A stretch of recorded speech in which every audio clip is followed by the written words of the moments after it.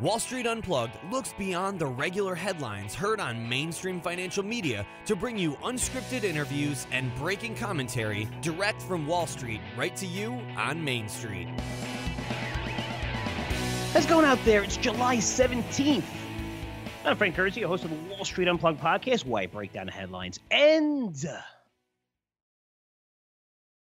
tell you what's really moving these markets.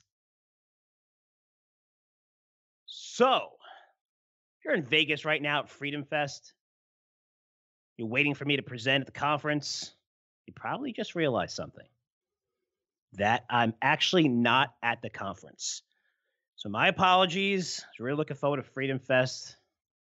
Scheduled to speak several times, bull bear debates and everything. Great speech prepared. Also had lots of meetings set up. But I had to cancel last minute. And I always share everything with you guys. So, yeah, my father-in-law is pretty sick. And they found a tumor in his lungs. He's a smoker. He had to get it removed. We were pretty sure it was going to be cancerous. He lives in New York. He's also 75-year-old. And, so the surgery was risky by itself, but just to get a biopsy didn't make sense since that's like an operation in itself. So they just went in there, removed the whole thing. And this happened just a couple of days ago. So it's successfully removed. And they did confirm it is cancerous and it's a bad form of cancer. That's all we know right now. And yeah, they're running more tests and they're going to give him the final diagnosis next week and we'll see what happens. But, once we found out, which was not too long ago, probably about 4 or 5 days ago, I told my wife, listen, just go to New York. Just go. I'll take care of everything. Just go and don't worry about anything else. I was basically watching the kids the past week, keeping the fort down, doing everything for the business. But, I had to cancel late, which I never do. And I'm really big on commitments. But look, as you guys know, you've been listening to me for a long time, family first. That's why we're all doing this. That's why we all invest, to hopefully increase generational wealth. And, I'm very big on family, as you guys know. So, Mark Skousen, who runs the Freedom Fest conference and who actually called me personally to invite me. I mean, he understood 100%. And I told him I'll definitely make it next year, make it up to him. I did provide a discount for listeners to go to Freedom Fest. And those who took me up on that offer, which, by the way, I don't receive a dime for. Everybody that comes up in here, I try to offer really good things. I mean, sometimes we do affiliate deals depending on this. But, with this, I didn't receive a dime for or anything. They did give us a discount, a special discount. But if you took me up on that offer, just reach out to me, frankcurzioresearch.com. I'll take care of you. I could offer you, a 6-month free subscription to one of my products or whatever, because, the conference is awesome. It has over 200 speakers. There's so much to do there. And I know some of you went there specifically to listen to my speech and meet me personally, and I really appreciate that. So I'm sorry I missed the conference. The good news is there's 200 speakers there, and you're in Las Vegas. It could be worse. It could be a lot of other places that are not as fun. But if you went there specifically for me, reach out to me and let me know. Because, I really had plans to meet some of you. Some of you to say, Frank, where are you going to be? I like to grab a beer. And, but again, family first. And this came up really last minute. And, so I just wanted to apologize to you guys. Sorry about missing that conference because I love speaking at conferences. I love making those conferences. I love keeping those commitments. And this is the first time I was speaking at it. So it was really tough, but I really had no choice here. And I know you guys understand. So let's move on here. Favorite time of the year? No, it's not because it's full-time baseball season right now. You guys know how I feel about baseball. But it is earnings season, where we've already seen some strong results from banks. And banks always kind of start off the earnings season every single quarter. Strong earnings should come as no surprise, even though interest rates are low, which means their net interest margins are pressured. Usually when interest rates go higher, that's good for banks. It's one of the sectors that does well. But throw in all the regulation, and because of the stress tests, right, and this regulation is passed shortly after the credit crisis, banks have to keep more capital on their books today compared to any other time in their history. And they can't lend this money out or be aggressive with it, trading, getting into new markets, because, everybody believes that's going to be the credit crisis all over again.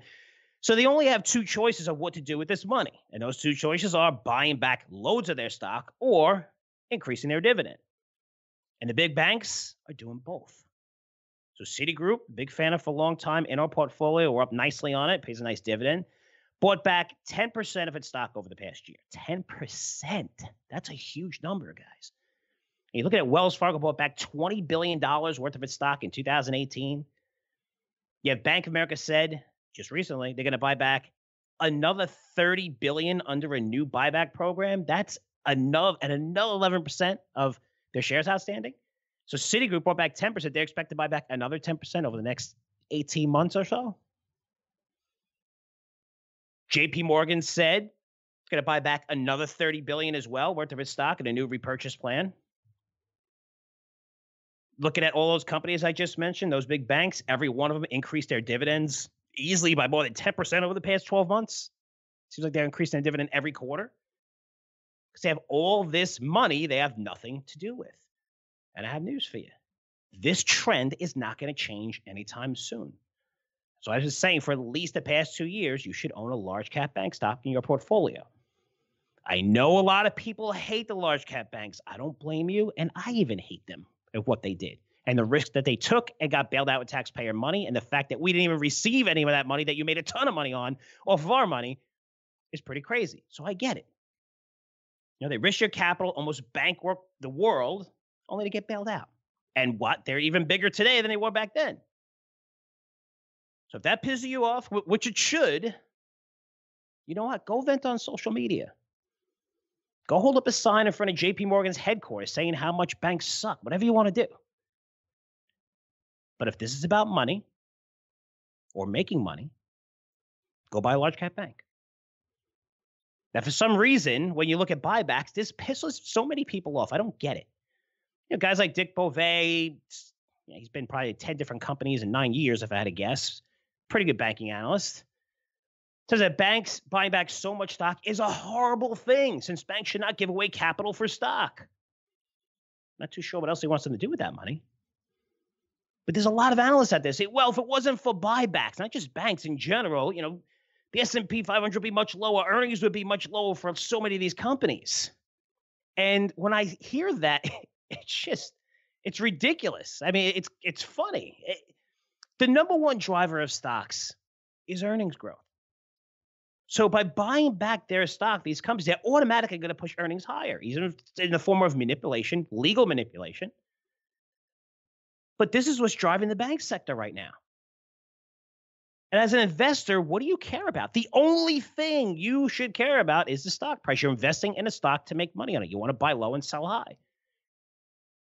So buying back stock increases earnings at a time where their net interest margins are not really that strong, right? We're seeing lower interest rates. Again, I told you earlier, higher interest rates are usually good for banks.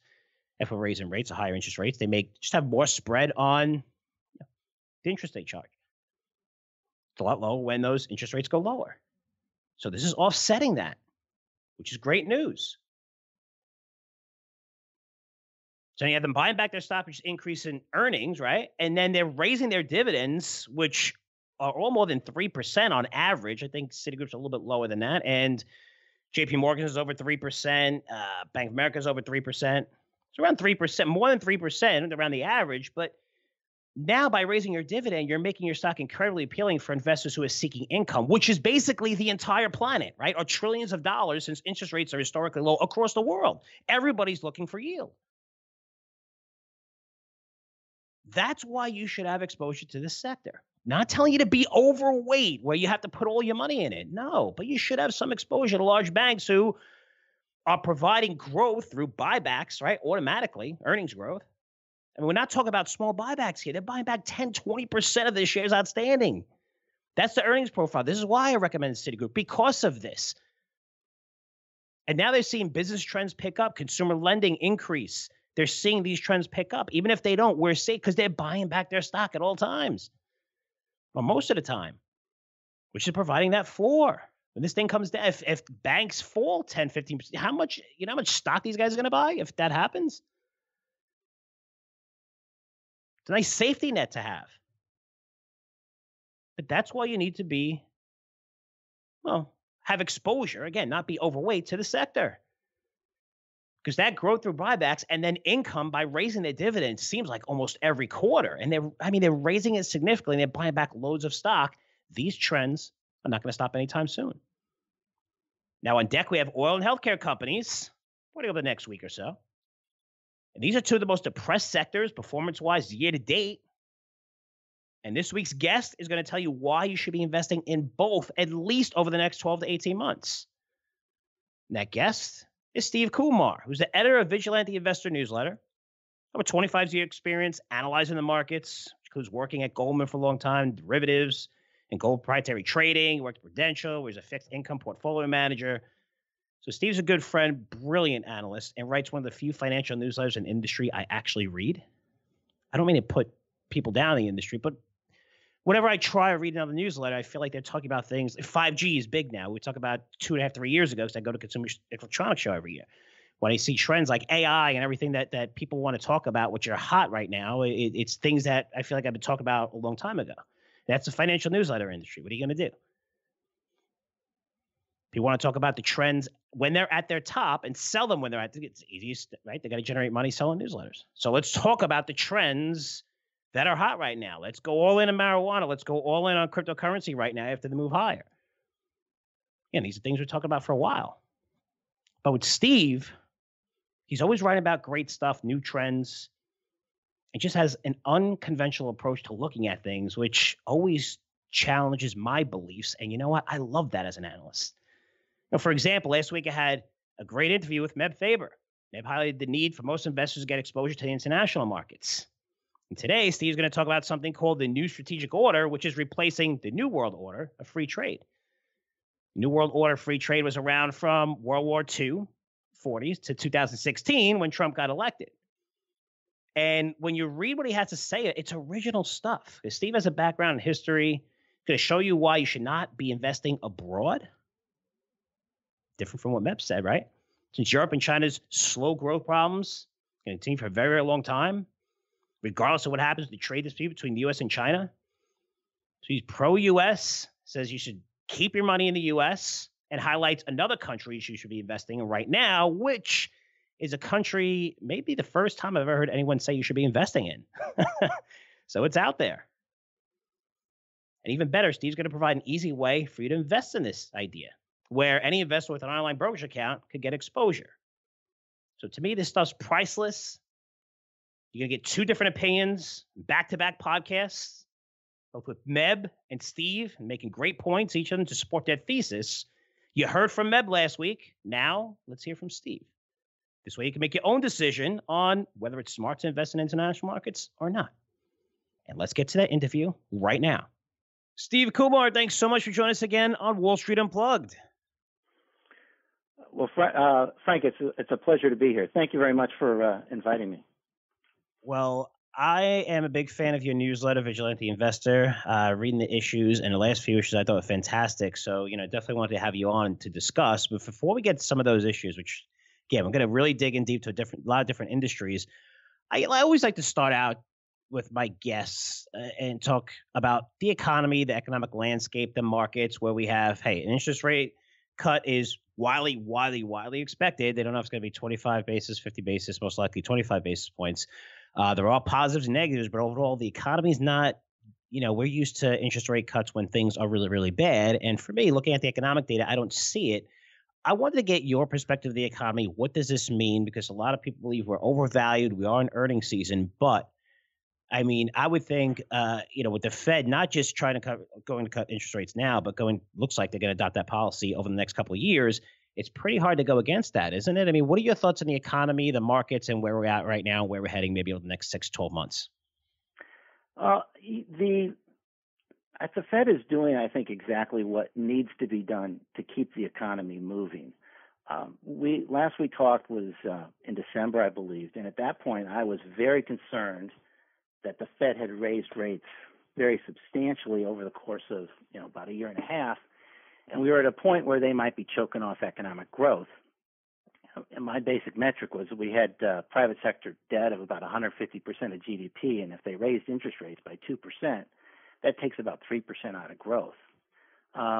Brings you down to kind of a very slow growth territory if that were to happen. But they have noticed either by criticism from the president or maybe from their own measurements that the economy is indeed starting to slow down, and they're starting the process of cutting rates. The market thinks they're going to cut rates by about 100 basis points in the next year, and I think 25 basis points at the next meeting is an appropriate move, and I think it's an appropriate expectation for the marketplace. And I agree. I think that continues to fuel economic growth and continues to fuel the market. Doesn't mean that it's a straight line higher. A lot of times when there's so much anticipation of a interest rate cut as you have right now, it's so into the bond market, it's got to be into the stock market too. So it wouldn't be a surprise if you get an interest rate cut, and then you might even get a little bit of a sell-off in the stock market, kind of buy the rumor, sell the news type of event. But over the course of the next year or two, you can look forward to, a very strong economy helping earnings move higher, helping the economy continue to go higher. And I think that maybe even more important is that where else are you going to put your money? If short rates are going down to 1.5% or somewhere around there, it kind of leaves the stock market as the only game left in town. And so I think it's just going to, it seems like maybe it's a little bit high, but I'll bet it gets a lot higher. So. I interviewed someone last week. His name is Meb Faber, very into, international markets and diversification. And what you're saying, it's funny because you say this is the only game in town. And whether he's right or wrong, again, I love difference of opinions, but your last issue was really amazing. You're talking about something called the New World Order, right? So when you're discussing that, and you're a student of history where you go back and look at economic policy and you break it down, talk to us about the New World Order, because this goes into your thesis of why U.S. is the only game in town. And if you're looking to invest internationally, you should be very, very, very careful right now. And I love it because coming from someone who is so bullish and seeing that, you're bearish on the international markets, I love giving people the whole entire story. Let's hear from your perspective about the New World Order, because it's a fantastic write-up, guys, and Vigilante Investors. If you get a chance, definitely go to Steve's site and read it. It's definitely worth the issue. But Steve, talk about it, what it means and what it means, for asset allocation. Sure. We established after a post-World War II order, and the U.S. did, with British help, really in line with kind of British economic theory at that time, was to create a free trade regime, and the U.S. agreed to basically sponsor and underwrite free trade at that time. And basically everybody in the world got to trade with the U.S. as long as you weren't part of the Soviet communist bloc. And we didn't really care in the U.S. whether you gave us equal trade terms and access to your market. You could tariff us higher than we tariffed you, and it didn't really matter. We just wanted you to join our club. It kind of eliminated the need for countries to build empires or extend their colonial possessions as you had in the prior regime, really during the colonial era, which started around 1500 and ended at 1945.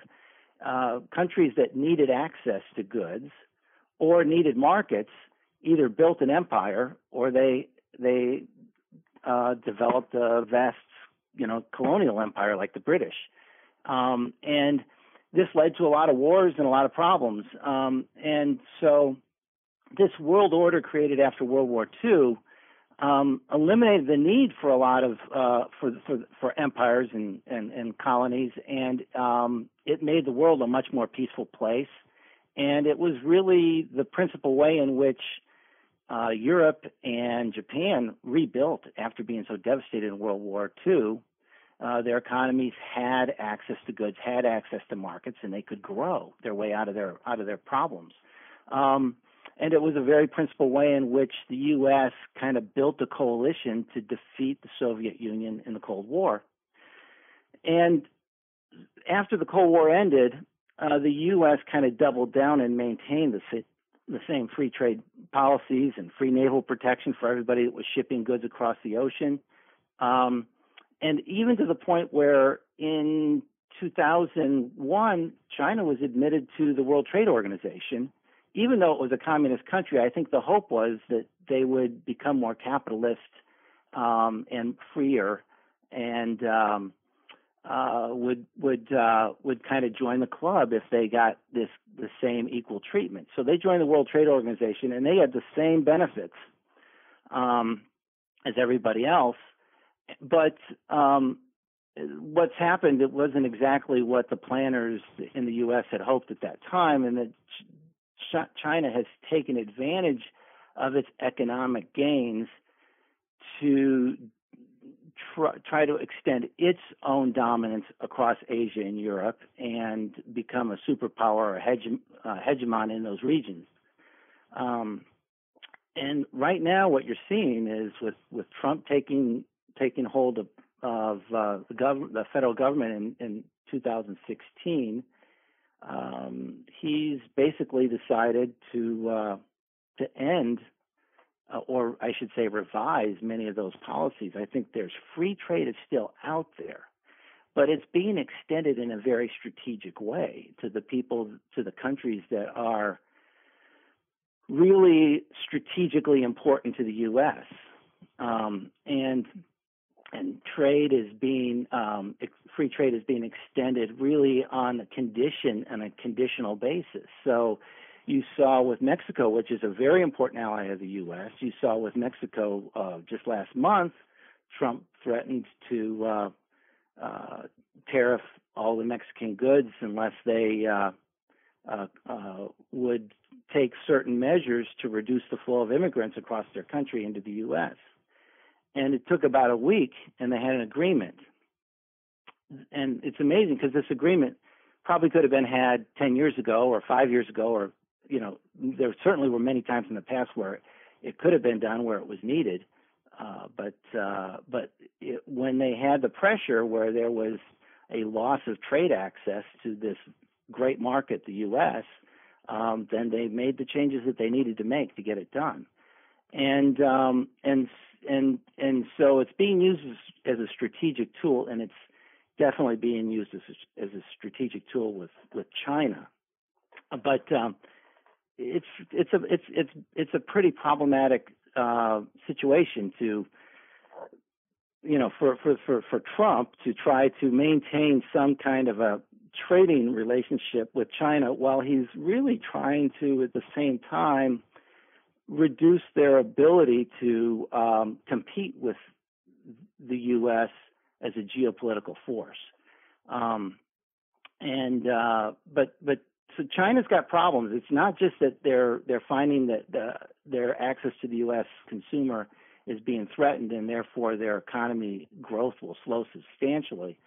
But they're going to find that they have less access to technology, so they can't build the products that they thought they could build. That's a big part of it, is to where Trump wants to really reduce their ability to compete in development of 5G networks and that sort of thing. And he's also I think he's also doing other things, such as with the Persian Gulf, and Trump has said that he's no longer going to protect naval shipments, tankers flowing through the Persian Gulf because the U.S. doesn't need oil anymore. Well, that doesn't hurt Britain or France or Japan because they have long-range naval vessels that can protect their own shipments. But it's going to destroy China if they can't get their oil shipments through the Persian Gulf. They're very dependent on it. So all the way around, you see a foreign policy in the U.S. that's being strategic and it's very strategic in including free trade and how it allocates those free trade resources. The economies that you thought were going to grow with the overall economy in the past, it was an automatic, like China. It's not there anymore. China's growth is going to be much slower, and they have other problems too. I mean, they've got huge debt. They have terrible demographics. China's going to be a slow growth country, and it will be lucky if they can keep the stock market where it is for the next 10 years. There are other countries that are aligned with the U.S., like Mexico, like India, that are going to do very, very well. But, if you've got good demographics, you have good trade relations with the U.S., and you don't have really bad debt, and there are some European economies with really bad debt problems. If you don't have that really bad debt, then you probably have some good prospects. But I think that international investors have to be careful and allocate their money where if they are allocating internationally, where the opportunities are still good going forward. And the U.S. is I wouldn't necessarily say the only game in town, but it's the best game in town. It's the only big game in town. And if you're looking at emerging markets, you better be very careful. Like, I recommend Mexico. I think that's a great place to invest. But I like staying pretty close to home at this point in time.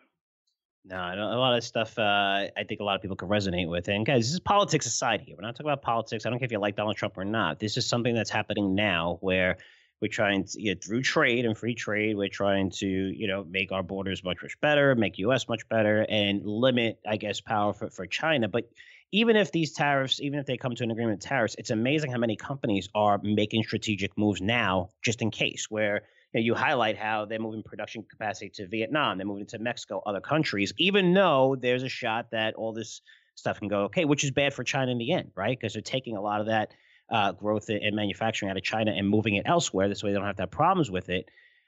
But one other thing that you highlight, which I want to get to, is when you talk about the foreign markets, you talk about large economies falling behind the U.S., you look at the bond market, talk about negative yields in Germany and a lot of other places. And have those negative yields also imply low expectations for the European economy and stock markets, right? A lot which you just talked about. And you say, despite the poor recent returns, some advisors are increasing that you have more of an allocation towards international stocks and international places. And it's driven in part by a view that the markets will revert back to the mean. I hear this term all the time, Steve. I've heard it over the last 5 years when it comes to margins, when it comes to profits. And yet I think people don't understand the landscape has changed, where you and I, and, I mean, we used to, back in the day, even my dad, he used to have to go to the library to get 10Ks. Now, I mean, the productivity has increased dramatically, but yet we're looking at old models that people say, well, it's got to revert back to the mean. Does everything always have to revert back to the mean? Or is it, hey, these are secular changes and this is one that you're talking about? Because this is a really big deal when you're looking at some of the best analysts in the world thinking, hey, everything's going to go back to the way it was, but yet the world is a much different place, especially when we have the internet and new technologies and AI capabilities and cloud. I want to get your thoughts on that because, a lot of people do believe we're going to revert back to mean. I heard that argument for the last 3 or 4 years. It hasn't happened. Stocks continue to move up. Margins continue to expand. What are your thoughts on that? I think that things are changing so fast that reversion to the mean could be one of the most dangerous trading strategies you could have, or investment strategies you could have. And with the world order changing so dramatically, and access to the biggest consumer market of all time, which is the U.S., it has been, it still is, and it will be for a long time. Access to that market now being allocated and rationed on the basis of really whether the country is strategically complementary with the U.S., that changes the whole game. And so you can't just look at these countries and lump all these emerging market countries together, or lump all these international markets or countries together and just say, oh, they're all going to rally similarly with the U.S. when there's economic growth across the world. No, the growth is going to be less even, and the problems are going to be very different in the different places, and so the economic returns are going to be very different. And so yes, I think that the last thing you want to do is just kind of invest robotically according to previous historical trends and expect a reversion to the mean. It's just not going to happen. And my best example of that is Japan. In 1989, I think it hit the Nikkei hit a high of something like 39,000. I can't remember the exact number, but it's still barely above 20,000 now. And it's been languishing between 12 and 22 or 23 for the last 20 years. It's just if you were investing in the Japanese stock market all this time, you basically had a negative return. You may have invested 10 or 15 years ago and made a little bit of money, but it still wouldn't be that much. That's what you have to look forward to with China. And so that's the one thing, like if I could get people to understand that you're looking at, when you're looking at a big change of regime, or you're looking at a very severe debt problem, you can't look at past history and expect it to repeat itself. It's going to be different, and maybe there will be some mean reversion over a very, very long period of time, but we don't know what we're reverting to. We might be reverting to a world order of 100 years ago, when the U.S. was by far the biggest and only game in town, and maybe that's what we're back to now.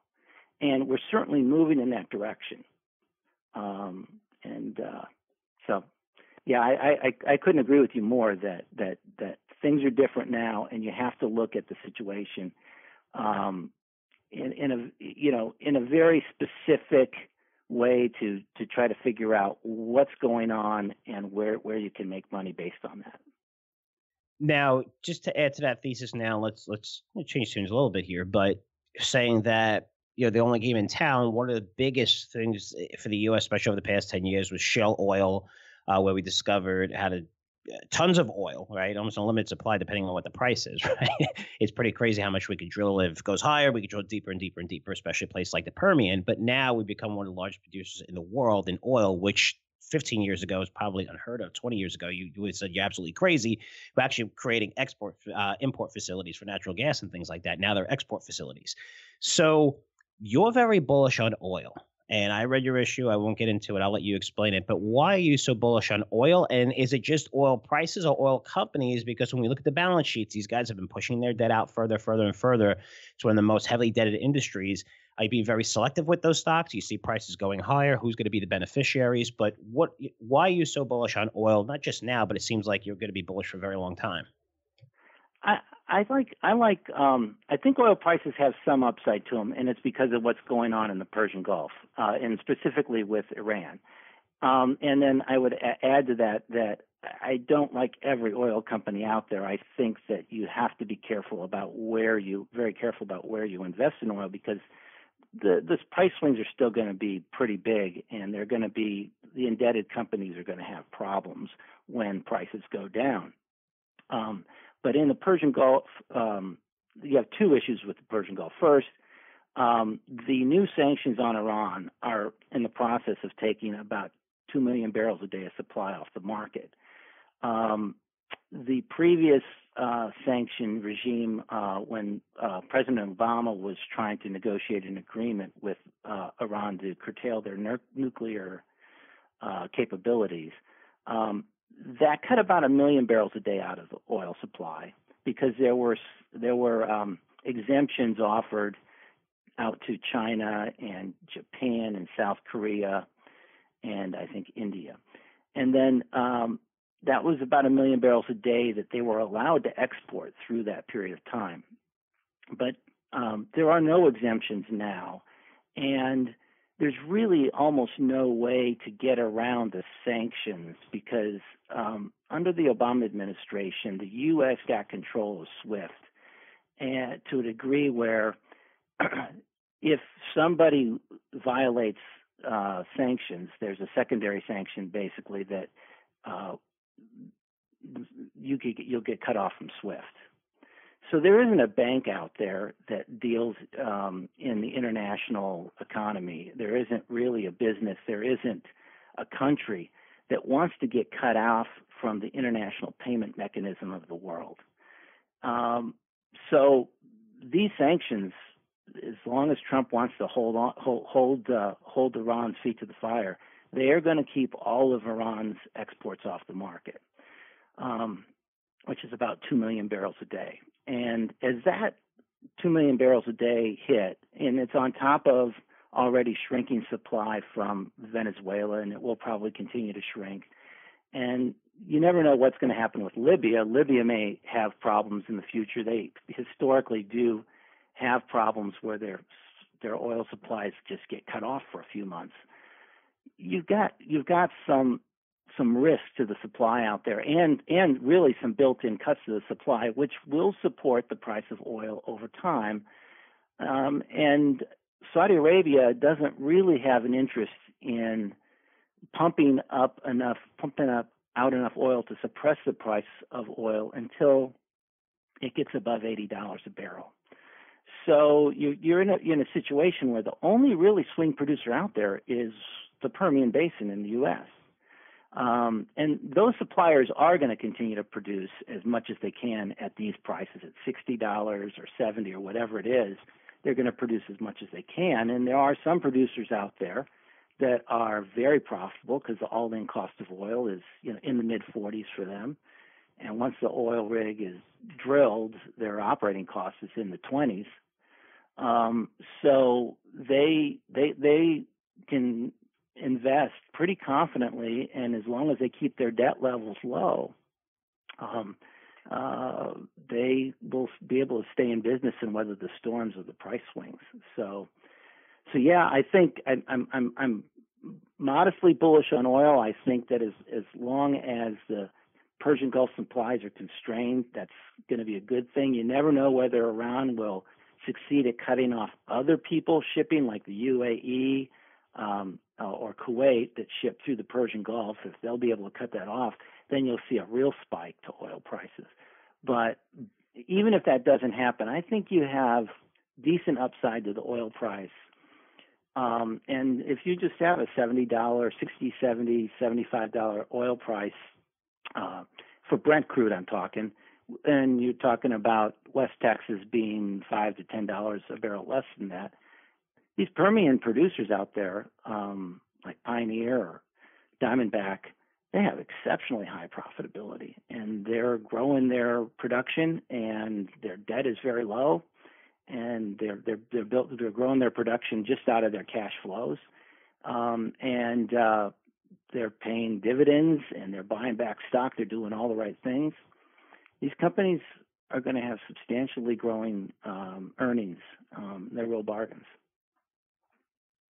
All right, let's change things again because there's an industry that you've been writing about, and that is the healthcare industry, something I covered extensively probably about 6 to 9 months ago, and it was really scary. I mean, we kind of could all identify with the numbers. If you own your own business, healthcare costs are going tremendously. If you listen to the news cycle politically, you're seeing how, Medicare for all for free and all this crazy stuff by some of the candidates.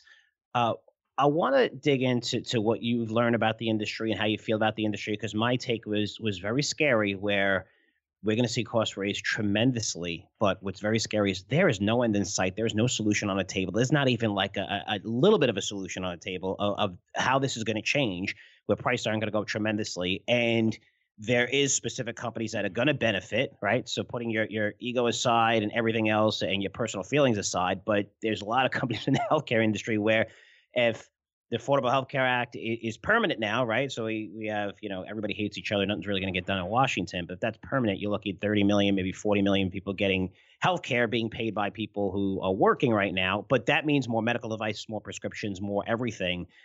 That's some of the findings that I went through in much more detail. But it was just, I was very scared after my research, saying there is no solution in sight. I want to see where you went with this, because I haven't read it. I know you're coming out with this, I believe, later on today. Wednesday, but let me know, for me, I'm curious what you found and what are going to be the beneficiaries and what people need to know the most in healthcare, because it's such a difficult, complicated subject. But when it comes to investing, there's a lot of money to be made in that industry, I believe. Well, I think you've seen a lot of the healthcare stocks have gotten trashed this year. It's the worst performing sector out there. It's even worse than the oil company sector. And I think a lot of it really comes from 2020 election politics. Bernie Sanders is kind of leading the cheer for Medicare for all, and really all of the major candidates except for Joe Biden want Medicare for everybody, kind of a public health care system for everybody, specifically Medicare, and they want to eliminate private insurance. And so it's understandable that would be very disruptive. It's understandable that investors would be concerned about that, especially when they look at the public opinion polls. And all of the top 4 Democrat candidates in polls, public opinion polls, show that they would beat Trump if the election were today, easily. So it kind of looks like, oh, this is a really dangerous situation. But there's a few reasons why it's really not so dangerous. I can see why investors are concerned and why people would be concerned, because if you just look at it on the surface, there is a lot of cause for concern. But the first is Medicare for all is a pipe dream. It can't happen. 60% Medicare charges about 60% of the real cost. That means that everybody else that uses private health insurance for their health care, they're really subsidizing Medicare, because if not, they can't, the people that are providing healthcare services, they can't operate at 60% for everybody though. So that subsidy, if that subsidy disappears for Medicare prices or costs have to rise by 40-50% in order to compensate for that loss of subsidy that Medicare is currently getting. And Medicare, if you did have a Medicare for all, you would have a massively shrinking supply of services if you all of a sudden cut the price by 40% across the board.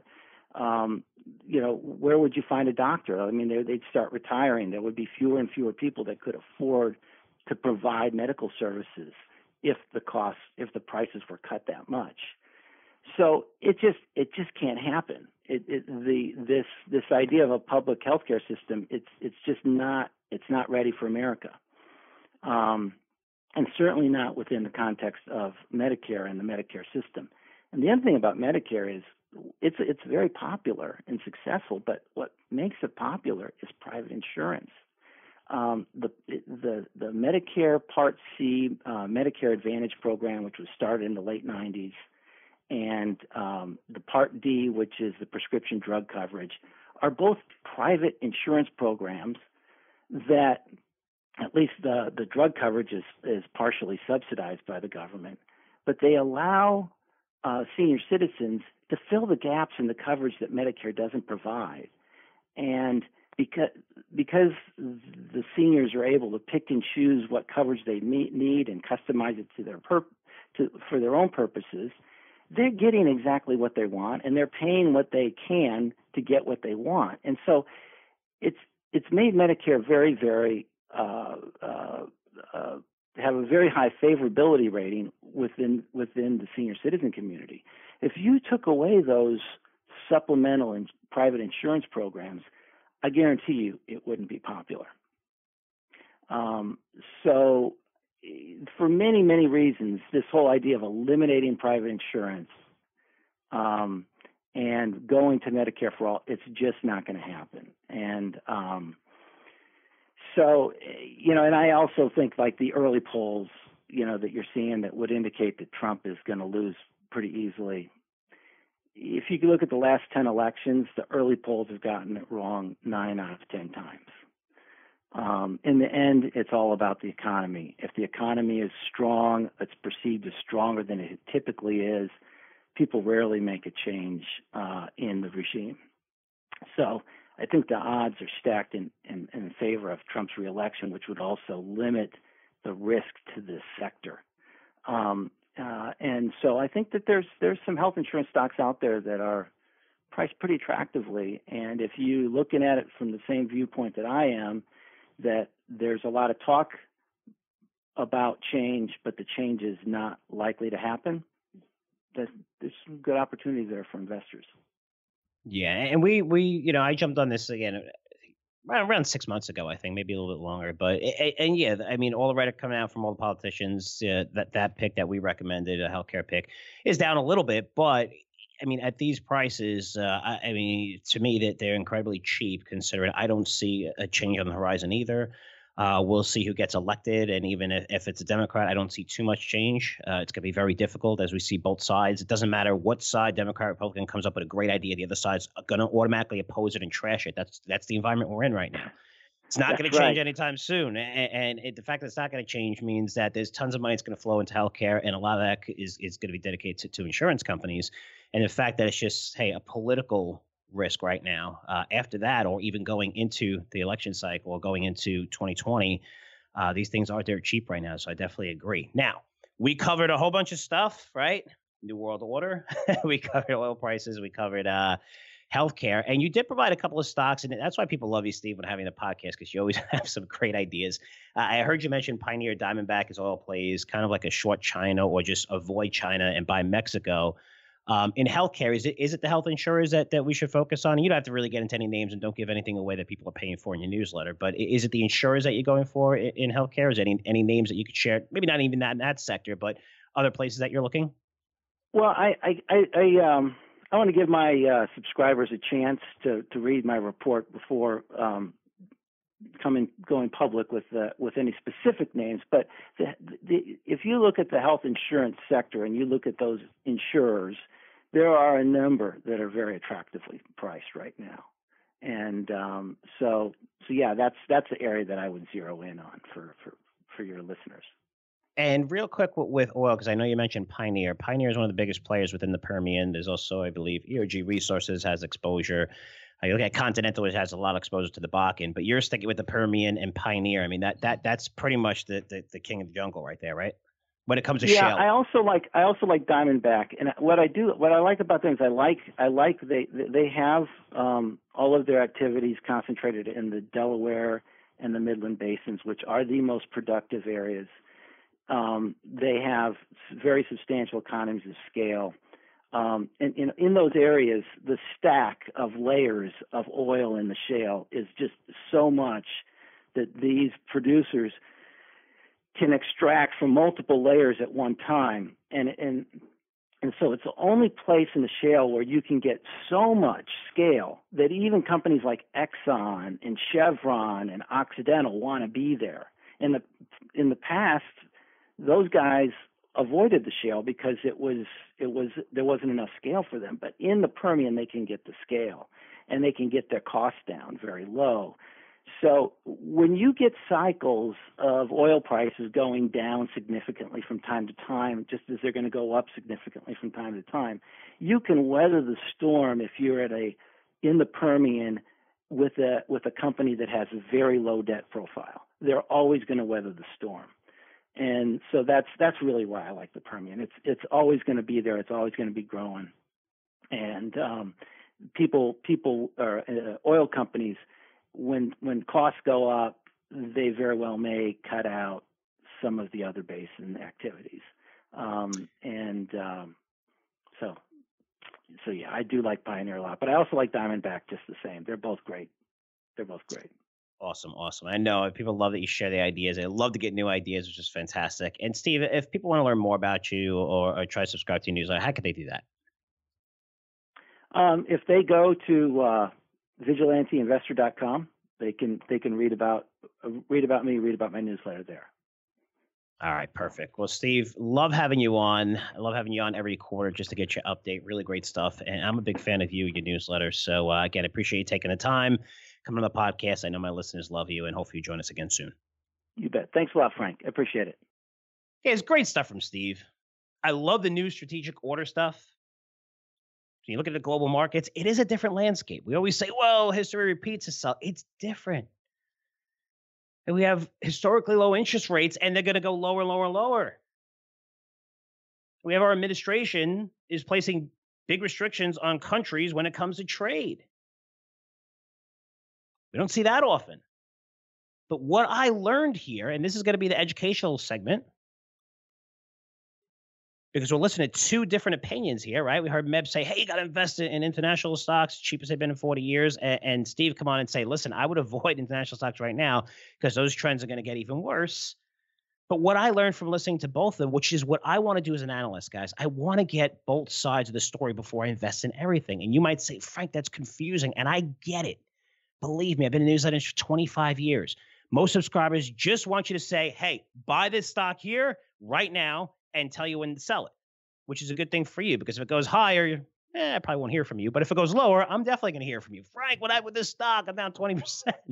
But people want to be told what to do. They want to hear different opinions. That's normal. That's why you're looking at Pardon the Interruption is so great, followed by, there's Around the Horn on ESPN before that. And then I think there's two more shows before. And they talk about the same exact topics. They just have two different guests talking about their opinion. But people watch all those shows. They just want to hear the opinion. They want to hear, what people think of everything. And I get it. And sometimes people just want to be told, hey, this is what you need to do, right? This is what we do. This is what I do. This is what people subscribe to my services for. But I'm taking you behind the scenes here.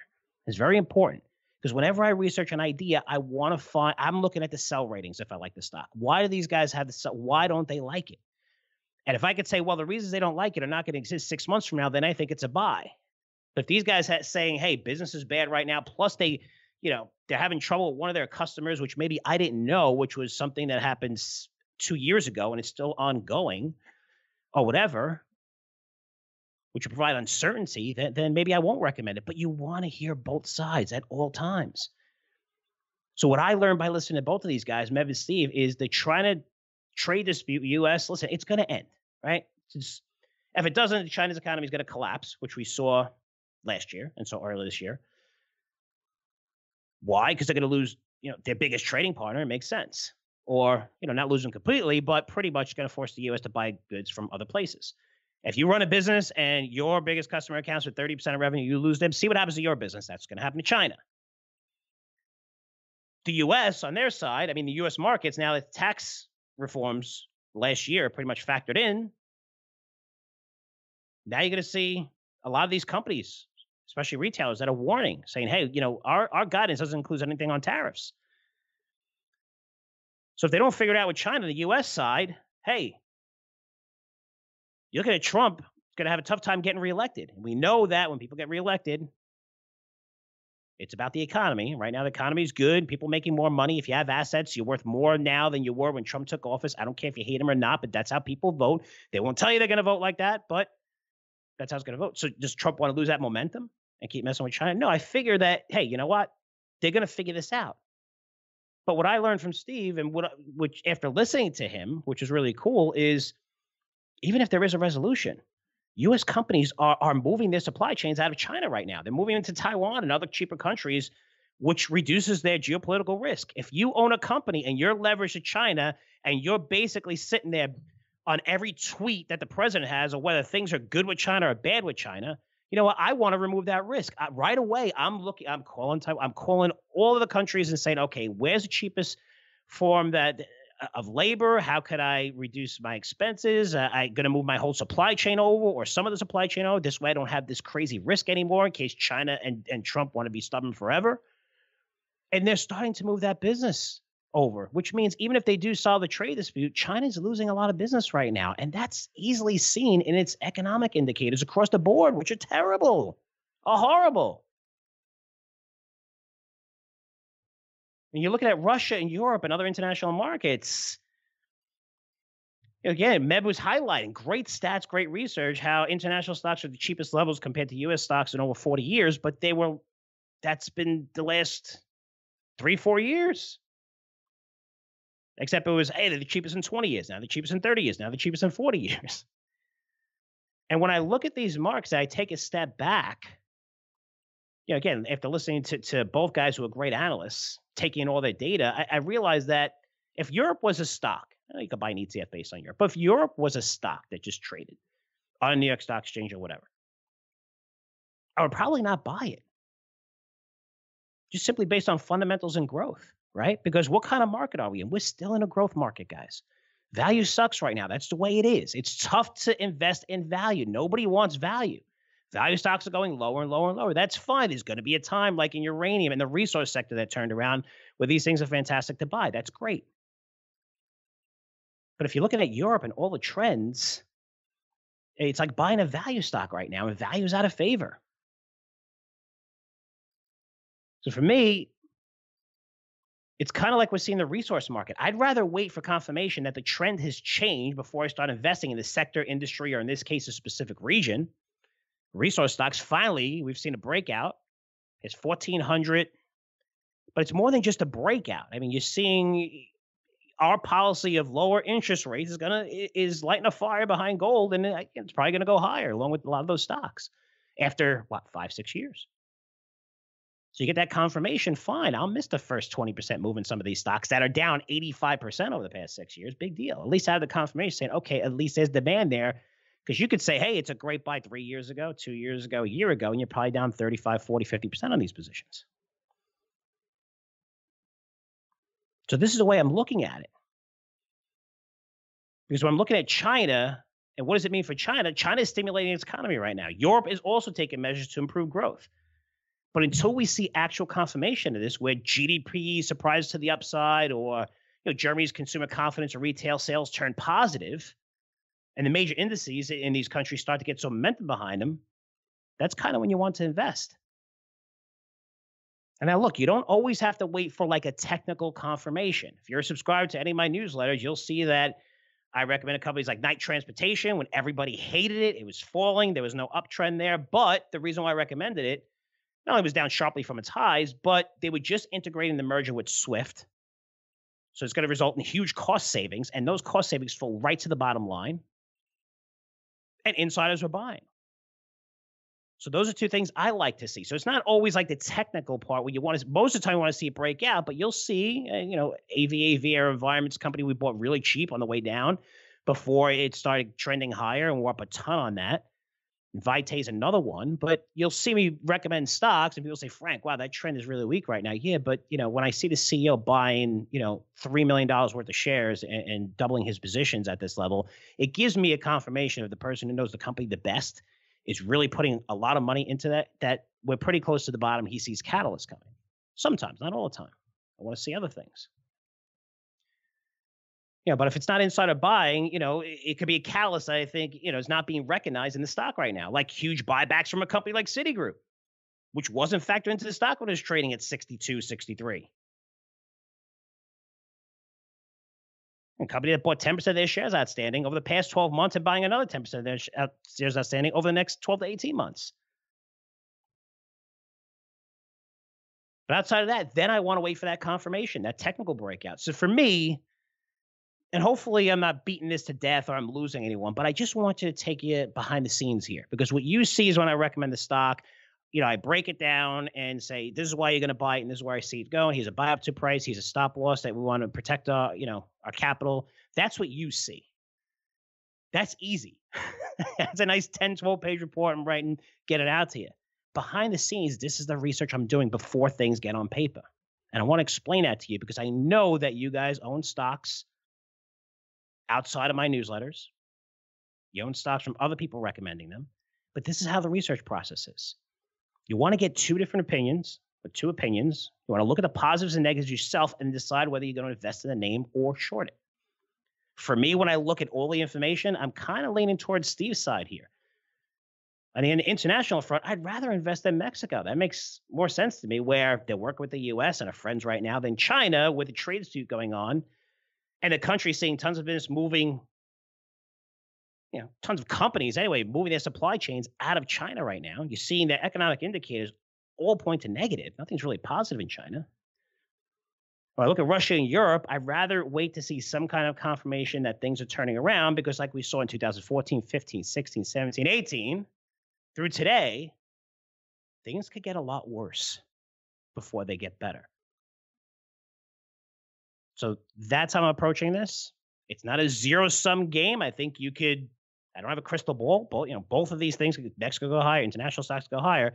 But if I have the choice between Mexico, investing in Europe, and investing in China, I would probably invest in Mexico right now. That's how I looked at that analysis. You may see it differently, and that's cool. And we'll revisit this 6 months from now, 9 months from now, a year from now to see. Again, I don't have a crystal ball. I know what's going to happen.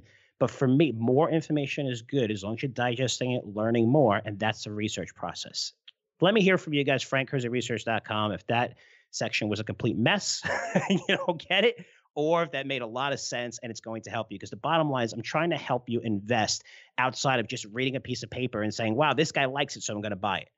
Because in reality, yes, you know me because I have this podcast and you listen to me all the time, but you're seeing a lot of people out there.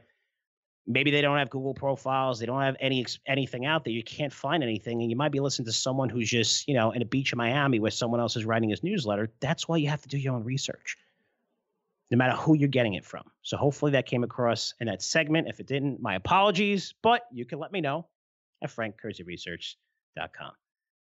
So guys, that's it for me. Thank you so much for listening. I'll see you guys in 7 days. Take care. The information presented on Wall Street Unplugged is the opinion of its hosts and guests. You should not base your investment decisions solely on this broadcast. Remember, it's your money and your responsibility. Wall Street Unplugged, produced by the Choose Yourself Podcast Network, the leader in podcasts produced to help you choose yourself.